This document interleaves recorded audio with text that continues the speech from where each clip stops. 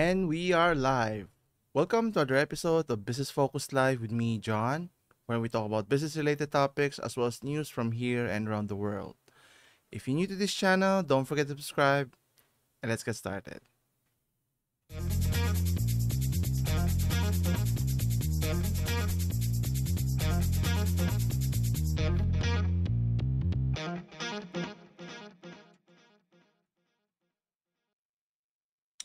And we're back. Thank you again for joining me today. So today is October 28th. So it's getting closer, 2 months away from December Christmas season.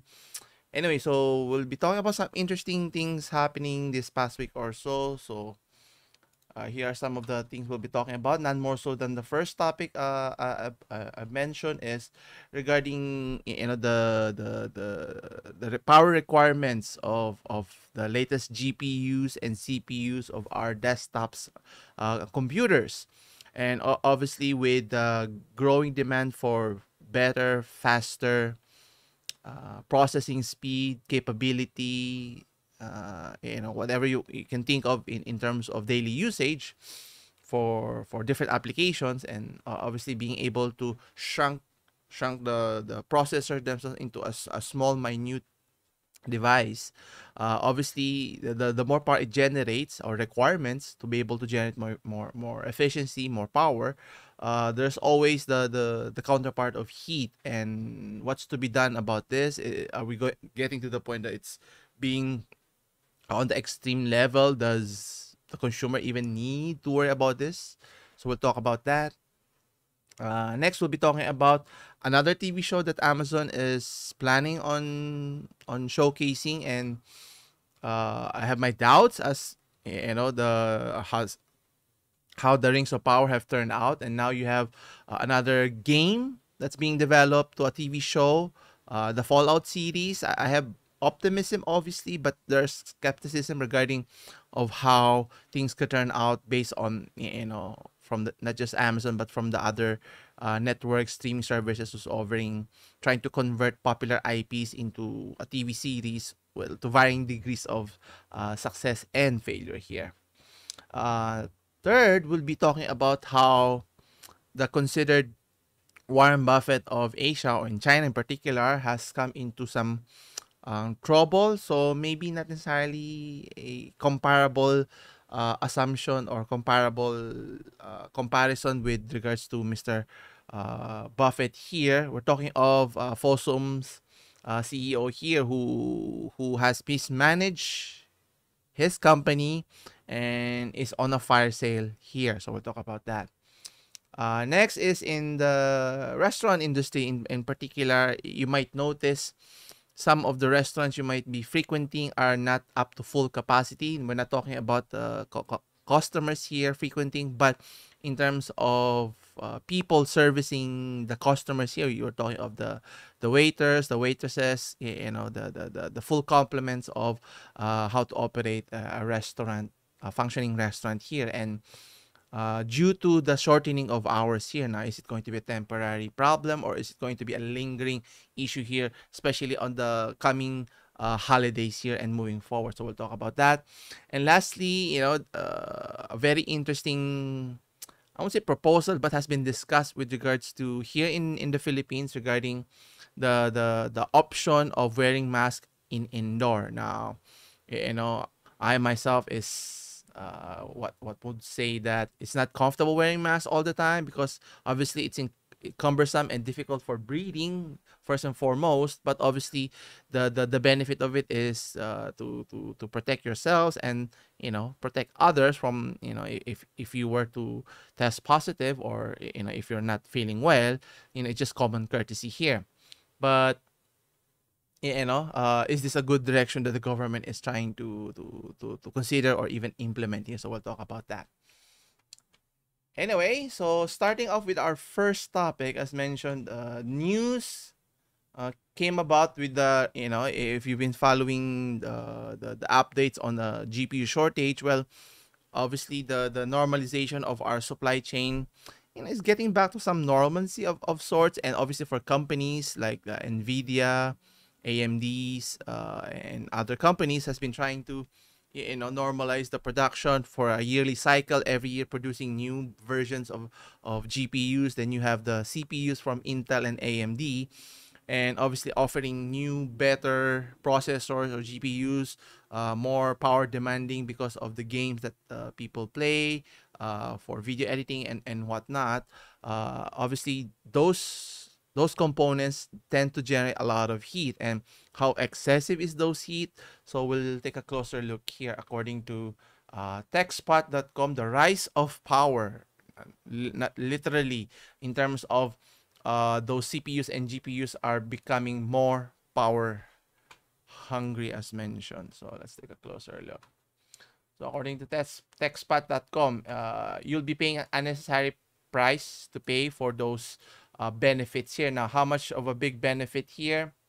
It would depend. Now, obviously, it mentions here why chips needs power, and obviously to generate more power, it releases heat, and obviously that's why in many CPUs or desktop CPUs, even in laptops, fan maintaining a normal temperature, not excessively hot, or uh, crisp to a touch, is not ideal here. And how do you dissipate it? Obviously, making sure, in the case of my desktop here, I have a plethora of fans here spinning the whole time.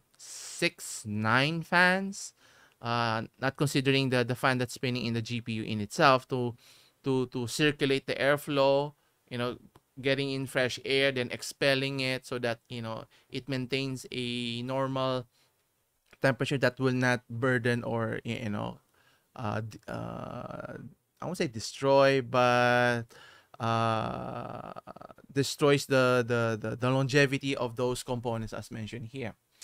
And obviously here is mentioned, according to GPUs and CPUs are classed as very large-scale integration circuits, enormous collection of transistors, resistors, and other electrical components, all microscopic size. And obviously, it can only do so much in a very minute space. Imagine holding the smartphone, using it in intensively, multitasking, playing games and whatnot. You can feel the heat emanating from the device in itself, and obviously doing it for long periods of time has its consequences. It's hot, first and foremost, but the long-term effects or the durability of your devices will be hampered here, and that's never ideal. You can do it in short bursts, but not in long durations. And imagine that in a bigger scale in your desktops or laptops. You can just imagine the concerns that users has to merit here. And with the advent of more demanding games, more demanding tools to be able to crunch those numbers, the computational powers and whatnot. Now, what's interesting here, it mentions here that how powerful the heat that it would generate here.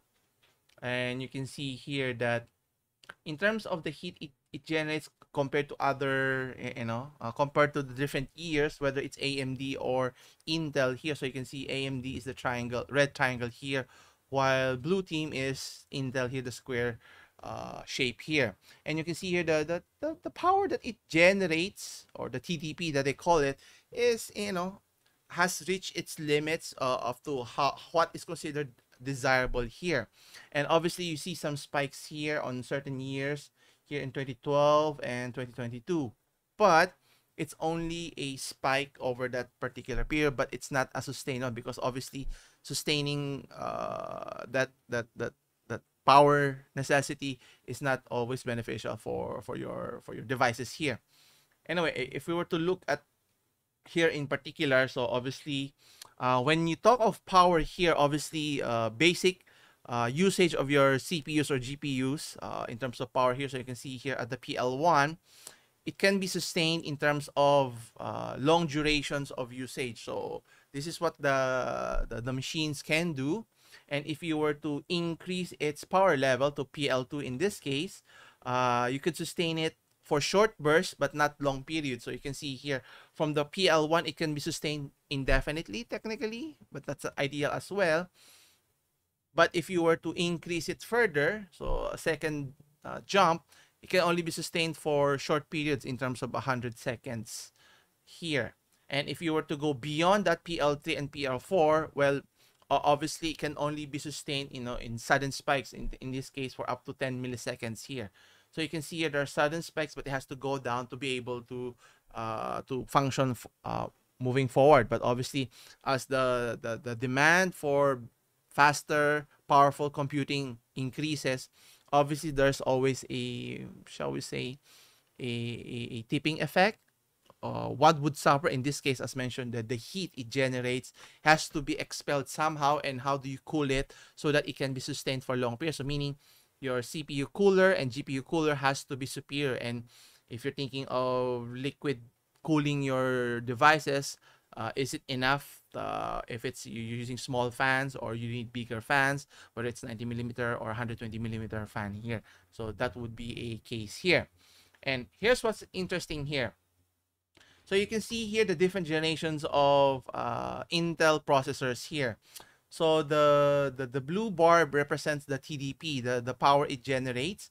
And the red one implies the PL2, the sudden increase of power here. And you can see here for the 6, 8, and 9 generation of i9 and i7 Intel chips, the margin, the difference between the TDP and the PL2 is not that far behind. I mean, it's like the PL2 is slightly bigger in terms of maybe a quarter compared to the TDP. But as you can see in the ninth generation, the 9900 KS, the TDP has increased slightly, and obviously the PL2 has increased slightly as well. But moving forward to the 10th, 11th, 12th, and even the 13th generation of Core i9s, you can see here the TDP has remained consistent throughout, but the PL2, meaning in terms of the spikes of increased demands for more power, more processing computes, has significantly increased dramatically. As much as, if you were to look at it basically on the chart, almost half, another 50% of increase, or actually close to 100% increase here, which is pretty alarming here. And obviously this can have a different requirement in terms of what type of power supply you're using here. It used to be, for 500 watts of power supply is more than enough. Now you're considering 600, 700, 800, all the way to 1,000 watts of power supply. And now with, things like this, and even moving forward the years ahead, what would think that, maybe the norm would be at least minimum 1,000 watts of power supply is required, considering not just the CPU. Then you have to consider the wattage that the GPU consumes here. So you can see the dilemma here, and it's the same here with the AMD's Ryzen 7 here. So from Ryzen 7, 1800, 2700, and Ryzen 9's 3950, all the way to 5950X, you see the consistent TDP versus the PL2. But come Ryzen's 9 7950, you can see a sudden jump here, not as high as Intel here, but obviously Intel is able to maximize the capability here, which tells you the increase of high-end CPUs is something to take note of in terms of building your own PC here. And if we were to look closely here again, so you can see here in terms of its, what do you call this? GPUs, on the other hand, you have NVIDIA, the triangle one. You have AMD, the red square, as mentioned. And you can see the chart here in terms of AMD's power increase from year 2004 all the way to 2024, sometime in the future. It's growing steadily here, right? And as you can see here for NVIDIA, on the other hand, it's not necessarily a direct proportional increase. There's a slight curve, but nonetheless, both of those companies showcases that the increase has been gradually, the power requirement for better powerful GPUs has slowly been increasing. And obviously combine that with the requirements for your CPU is, mind-boggling to say the least. So the question here is it even necessary to be able to get the desired outcome here? And obviously more power yes, better performance, but at a high cost. And obviously, with the GPU shortage, uh, still persists. And the fact that NVIDIA is releasing their next generation of GPUs, the 40 series, and obviously, if you're planning on upgrading your 30 series GPUs, then you have to update also or upgrade also your power supply here, which is, can be costly here. And think considering the cost here. Yeah, so let me show you here. So here in this next chart, the process nodes and GPU designs bring more than just keeping power levels down. So the computational ability per unit of power of top end GPUs is what I'm saying. So let's see here. So you can see here there's an exponential increase here. So you can see here uh, both NVIDIA and AMD has a exponential increase in terms of its performance here, which is good. But obviously, you're paying for that extra performance here. Now, it depends on the nature of your using it. If it's for games, maybe you don't need top tier gaming here. But for other application, whether it's for research, uh, for for analyzing a large amounts of data sets, then I think that would make sense here. Let's see if there's any more here. Yeah. In terms of NVIDIA graphics performance here, let's see here. Let's go back. So you can see here, graphics processors are better than ever as mentioned, but the power levels actually aren't as bad as mentioned in this article. So their level of energy consumption is still rising, obviously.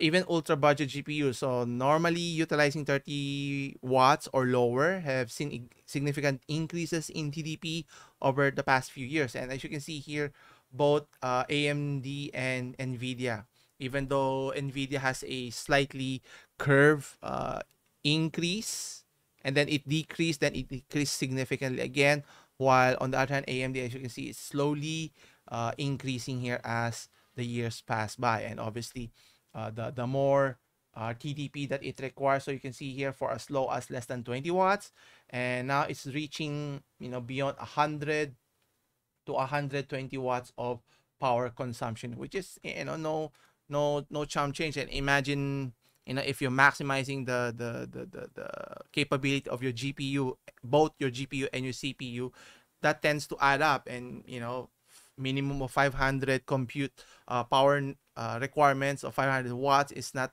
far off. And then if it were to spike suddenly, so you have to balance that or take that into account when you're building your own PC or buying your own laptops, that the power capability should be sufficient to be able to meet those sudden spikes. Otherwise, if it were to jump beyond the capability of your power supply, then it could hurt the lifespan of your computer or could severely destroy your desktop computers here, which is never ideal. Spending thousands of dollars, hundreds of tens of thousands, hundreds of thousands of pesos to be able to get the latest performance here. And obviously, let's see here. So in terms of power consumption here, so this is what I was talking about. So think of if you're trying to play a game. In this case, Doom is the example here, just using the highest settings, using 1440p for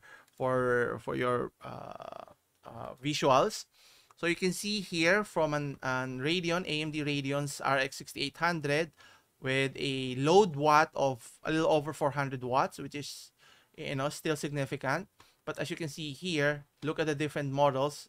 It's growing steadily here, from the 6800 XT, 6900 XT to the RTX 3080, 3080 Ti, 3090, then RTX 3080. You can see it's growing from 400 to 500, and the ultimate is the MSI RTX 3090 Ti. And the range of load that it could generate from 400 all the way to 700, that's a 300 difference here. And what's interesting here, the idle watt is for as low as less than 100 watts, right? But if you push the GPUs to its limits, you see a sudden spike here. This is just considering the load that it needs to be accommodated to be able to function properly. So having a one less than 1,000 watt power supply may not be enough now in the near future, which is kind of scary. Obviously, the cost will be exorbitant if you think about it. So is it even worth it? That's the main question. So obviously, you have to seriously consider the pros and cons of getting the best and latest components here. And speaking of the latest and greatest, so you have the latest NVIDIA's GeForce RTX 4090, which is touted to have a TDP of 450 watts. So that's already half of 1,000 here. So imagine how much load it would generate, obviously beyond the prescribed TDP, and then it can go beyond 1,000 watts here, which is not far off, which is obviously brings a whole slew of problems. That's why doing this in long durations, like the data mining, crypto mining, sorry, not data mining, the crypto mining process is very taxing on the electricity bill here, and obviously that's never good for our environment at any situation here. So the question here is, should you upgrade your PCs, and is this the right direction that we're going, that we need more power, or can we find a way to optimize it to generate the same load performance but yet release less heat, if it even if it's possible. But I'm not an engineer, so it's difficult to fathom what it would look like here. So we'll wait and see if what the future would look like, because it would be interesting, 5 years from now or 10 years from now, what the tech industry would look like here.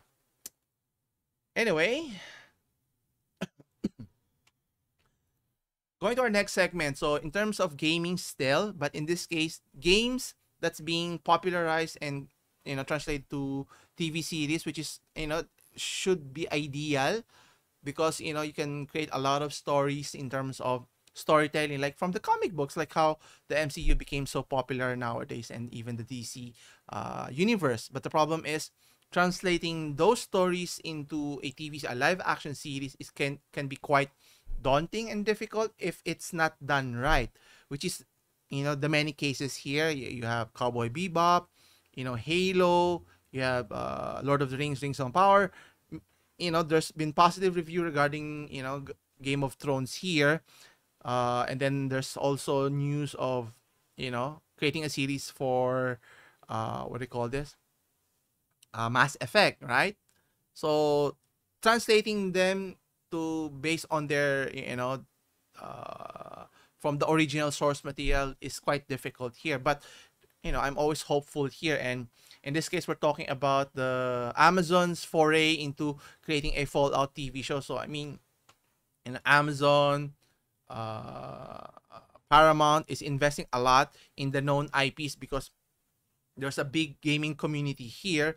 But the problem is, there's a big community, but they're not trying to target those fans who has been, excuse me, playing the games, who's familiar with the games, and thinking that they will cater to a different segment of the audience, which is kind of confusing, because if you cannot even target the main fans of the series, whether it's Star Wars, Star Trek here, you can see the results of how, if fans get pissed off, they'll stop supporting your content here, regardless of how popular the genre is. And here, obviously the concept of a Fallout TV series is very interesting, similar to how the Walking Dead is. So obviously, it's a wasteland, not necessarily focused more on zombies, but there's a plethora of side characters raised that can be interchanged here or added to make it more interesting in this infested wasteland that they call it here. And I myself have played the Fallout 3 series. I was able to finish it, and it's very compelling here. And obviously, you have to have the right people to helm the show in terms of narrative. Obviously, that's number one. And who plays the protagonist here and who plays the antagonist, obviously those should come into picture, and not just create a mishmash of whatever TV series that they deemed and say that it's a paying homage to the original. Otherwise, I see another investment from Amazon going down the drain here, apart from the Rings of Power. So, but we'll see. Anyway, so So they Fallout has been making plenty of headlines recently, thanks to the series celebrating its 25th anniversary. That they've been, they've been here for that long, for 25 years. And the post-apocalyptic franchise relates to an upcoming Amazon TV series. So, question is, will they do a more story-driven, or rather than focus more on the CGI? Because I think they could do either way and make it interesting, compelling enough. Because in the case of The Walking Dead, they didn't do much any CGI. I mean, you didn't don't need to do that because the story in itself can be compelling, meaning dealings with, the interaction with the main characters, the world they live in, could be plenty enough of interest to get the people to watch it. I mean, there's news, right? The Last of Us is another apocalyptic story focusing on Joel and Ellie, is another interesting concept. Now, will they do justice based on the game, or will they, destroy the franchise because of changing the narrative to fit the current society, whatever they wanna pursue here? But we'll see. Anyway, so it mentions that Bethesda Studios, which owns the franchise for the Fallout series, not successful all the time, will include a live action. So how question is, when will they be able to release this TV show or series? One can only hope, because take the time to create an interesting premise, and go with it. Because if there's not an interesting premise, imagine waking up in the future and then you don't know what happened here. I think similar to a TV series, The Last Man on Earth. I think it's more of comedy slash more comedy, I think, last I recall. But anyway, so there's a lot of things that they could play around with, but they have to do it right. Otherwise, another misstep here could generate a PR nightmare here. Meaning, obviously for Bethesda, it's a money making machine, because using the IP, Amazon has to pay the company here, which is now owned by Microsoft. And obviously, for those companies, if they want to do justice, it's just my humble opinion that if they were to follow any of those series from the Fallout original, Fallout 3, Fallout 4, or even Fallout Vegas, I mean, follow that same storyline, story arc, I think people would still love that show. But trying to change too much of the content that it's nowhere close to what a Fallout series would look like, I mean, consider the mutants there would be interesting in itself. How they would create the narrative, the interaction, the conflict within those stories, similar to how Game of Thrones. I mean, George R. R. Martin created a very strong narrative in terms of conflicts within within the race, different people, different individuals, and makes for a compelling storytelling. And there's the formula of how to do it. It's just many of the studios or the decision makers choose not to don't doesn't seem want to be successful. They just want to waste their resources and throw out a lot of money here. But we'll see. You know, Hopefully, they're planning on releasing the series early next year. So they've already started filming this year, and hopefully we can see it sometime early next year. So hopefully, one can always be hopeful here. Anyway, segueing now to investments here, in terms of the so-called Warren Buffett of Asia, or in this case China. But that's a very big, what do you call this? It's a big ambition of trying to replicate what Warren Buffett has done here. But in this case, billionaire, conglomerate, co-founder, Guo Guangchang, founder of Fosum company, the conglomerate that it is. And obviously, for those who are not familiar who Warren Buffett is known for making a ton of money from investing here, from the when he was younger all the way to where he is now. He's in his 90s and he's still raking in money, tons of money here, by not necessarily not taking risk, but taking a calculated risk that would benefit him not just in the short run but also in the long run. And in Mr. Guo here trying to say, or the article is trying to say, that he's the Warren equivalent Warren Buffett of Asia. well, obviously based on this article is a contrary to what is being depicted here. So let's take a closer look. So according to Forbes.com, there's a fire sale occurring in terms of trying to sell his asset because of the debt he has accumulated and he cannot pay. So he has to sell his divestitures in many holdings to be able to pay his immediate debt here, which is goes to show, oh, did did did Mr. Guo or the company make one wrong move or a plethora of moves that led to this point here. So let's take a closer look here. So the debt crisis that the China market real estate has occurred and has affected several companies, right? Many billionaires in China has now many of their networks valuation, the status of the company has plummeted significantly, and another one has, I would say, bite the dust, but one of the biggest conglomerates is Fosum, as mentioned, which is an owner of an English Premier League soccer team. And Portugal's largest bank and Club Med can no longer raise capital, so it must sell off its asset before it defaults on its short-term debts here, which is pretty concerning here. And as mentioned here, Mr. Guo Guangchang, the billionaire co-founder of Chinese conglomerate Fosun, likes to say that he emulates Warren Buffett. Well, if emulating Warren Buffett, if it's his mantra, then he hasn't done justice to what do you call this? What Warren Buffett has, communicated for several years and decades here. Because obviously one of the thinkings of Mr. Buffett here is choosing the right investments, not just for the short run but in the long run here, and his strategy is always in the long game, not just in the short term gain here.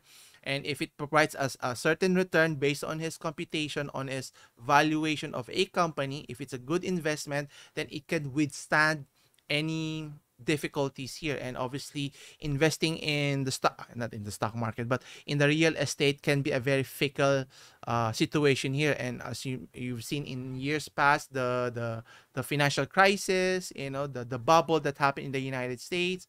And actually, even Warren Buffett invested in the real estate early on in his career, in way back in the early 90s, 80s, or even before, and now has shifted to a different, I would say different model, but different industries that, has done him well into his late 90s and hopefully beyond. And obviously being calculated, doing the research has benefited him tremendously. And he makes no qualms about it with him and Mr. Charlie Munger in terms of what are the basic principles of investing, principles, concepts. And I think one of his videos that was showcased that he doesn't believe too much in diversification. Not that he's not diversified, but in terms of focusing what would generate the most return for your investment. Obviously for a small investor, you have more options here. But in the case of Mr. Warren Buffett, obviously you have a large sums of money that you cannot just simply willy-nilly invest it in any company here that can be catastrophic in the long run here. That's why he always mentioned, advocates, play the waiting game. Obviously, if you're dealing with hundreds of millions or billions of dollars of money and you're looking for a high good return, you can only select a few companies or waiting for the right time, for the right moment to swoop in and being able to take advantage of the situation here. And obviously, in this case, for the Fosun group of company, in this case of Guo, that hasn't pan out. And obviously the fact that they had to sell off many of their assets here, and as you can see, he has sold off a lot of assets. So let's take a look here. So you can see here Fosun's dash for cash, as mentioned. So you have 2, 4, 7 companies that he has to divest his assets here so that they could just survive the immediate problems that he is encountering. And if you look closely, so 30 million here at Fosum Tourism, you have close to 70 million for Flow, almost 300 in the liquor, Vecino, a little over 300, Tsingtao Brewery, a little over 500 million. Ameritrust, a little over 700 million. And the largest one is 1.2 billion, Lavin Group. So, obviously that's a wasted opportunity that if you've done your investing right, you do not want to divest any of your investment unless it's necessary. Meaning, you made a lot of wrong choices to get to this point, and obviously, can they can they stave off the problem, or will it persist? Only time can tell, and that's why it's a cautionary tale. Regardless if you're a small investor or a big investor, making the wrong decision can have a significant impact, not just in your short term but in your long term capability or flexibility of making movement in terms of being able to grow your business or expand your business. Expand too much, using your necessary capital. And one of the many things that Mr. Buffett always advocates also is having a cash reserve so that you stay remain liquid, so that when the opportunity rises, you make the right hopefully you can make the right choices and invest in those companies, and hopefully those companies can generate you the return that you are looking for here. And obviously, if you've done your research right, then you stick with it for as long as you can. And if you don't do it right, then obviously it will come back to bite you later, whether it's a year from now or even years down the line here. Well, hopefully they can stay off their I won't say elimination, but the financial crisis that they are embroiled in right now. We'll see. One is always hopeful. I'll keep you updated with regards to their situation. Next, in the hospitality industry, in particular the restaurant industry, wherein you may notice, as mentioned, not just in our country but in many countries, that whether it's in the hotel, restaurant business, businesses are operating, yes, but it's not operating at 100% capacity in terms of the limited manpower here. That's why you may notice it's not as many employees in those establishments, and offering the top tiers of service that one would like to enjoy. And obviously, in this case, for restaurants, they are now operating at a shorter time frame in terms of, let's say, operating 5 days a week, maybe 4 days a week, or if it's 8 hours, maybe 6 hours or even short, depending on their strategy, because of the limited manpower here. And obviously, scaling back the operations has obviously significant impact for the consumers at the end of the day, in terms of, can you dine in late in the night like you used to be, but it's not offering. And obviously it's different if it's for fast food. Some would still operate 24/7, but for typical restaurants, sit down restaurants, you can only operate as long as there's available manpower in your operations. But that's not always the case here. So even independent restaurants have been hit harder, losing 7.5 weekly hours on average here.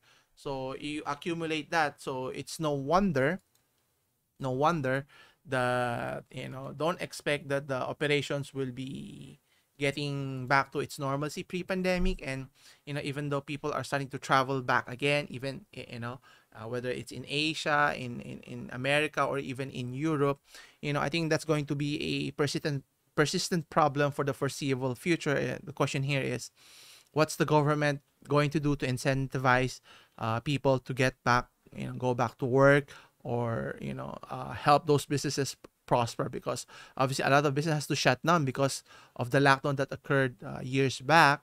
And one would think that it's a long ways back, but it's only a year or two away. And we're still feeling the ramifications of the pandemic, which is it's still ever present here. Anyway, for our last story, speaking of the pandemic, still, a lot of countries has gone back to its normal way of life. Not necessarily all of it, but some form of normalcy, if you want to call it. And our government is considering now removing the mandate for wearing face mask indoors. And I think this is a terrible idea, unless they meet a certain threshold. And I don't know if people would agree, but for me, for you to be able to confidently say, maybe not necessarily make it optional, or make it not necessary anymore. The question here is, Is the majority of the population vaccinated? I think that's the question that they need to ask themselves. And if it reaches a certain threshold, whether it's 50%, 60%, 70 or 80, whatever the percentage is, as long as majority of the population has been vaccinated, then and only then should the government decide or even consider, removing that option here. Now, for other countries, they've already removed that mandate. Even in Japan, even though there's no more mandate, people are still wearing their mask. So it's more on a decision from the citizens themselves whether they're comfortable wearing or not wearing the mask here. But for our cases here, it's totally different. We're here in the Philippines, in an ASEAN country, a third world country at that. We have limitations here, and obviously if we can't even get people vaccinated properly, how can we confidently say that it's okay not to wear mask here? And obviously if people are not majority are not vaccinated, then again the rise of cases will obviously automatically go up, and we do not want a repeat of what happened during the lockdown. We wasted several months of doing nothing. We didn't take that opportunity to invest on resources, manpower for our healthcare sector, ensuring we have the necessary vaccines, or even before the vaccines, protocol set up so that operations business wise could go on despite the lockdown here. But you know hopefully we learn. Hopefully the current administration is learning from the past mistakes and moving forward here. And the question lies now is, obviously you cannot have another lockdown here, even if the rise of cases here, which can be alarming if you consider could reach 18,000 cases a day. And if you add it up in just a month, that could be hundreds of thousands, tens of hundreds of thousands, or even millions in just obviously the scary part is it could go out of hand quickly. And obviously our healthcare facilities cannot cope and handle that a lot of the volume of people getting sick here. And what's to be done here? Obviously prevention is much better rather than just reactionary dealing with the main problem here. And for my opinion, and this is just my opinion, and I think the vaccination rate, if we can say confidently we have data supporting that majority of our population is vaccinated, at least we're somehow protected. And obviously on top of that, then we have to lay down policies and actions that will ensure that if people will to test positive, what are our plans, contingency plans to ensure the safety of all individuals, because all lives matters. And how can we ensure that this can be avoided? Is there a way to ensure that everyone's protected? Do we have the best medicines? Do we have the best doctors, nurses, all of those things, even facilities? And once we have that in place, so that if in the event in the future, hopefully not, if another pandemic were to strike, we are more than prepared to deal with the situation, rather than be caught off guard and we were left helpless. Based on my experience, we were just hoping we don't get sick. And obviously no one wants to die prematurely.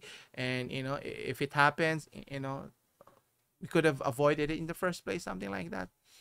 I don't know, could be wrong, but it's just my opinion anyway.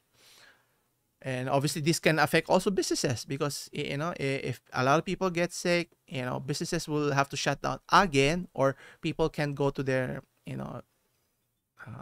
business establishment where they frequent, whether it's buying basic commodities, eating out, entertainment, and a plethora of things. And obviously that's not good for the economy either way. So question is, what's to be done? And obviously done quickly, but for the betterment of our country or society here. Anyway, that concludes our discussion for today. Come back again on Friday for more business focus live.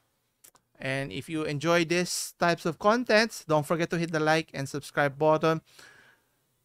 As always, I'll see you in the next one. Take care.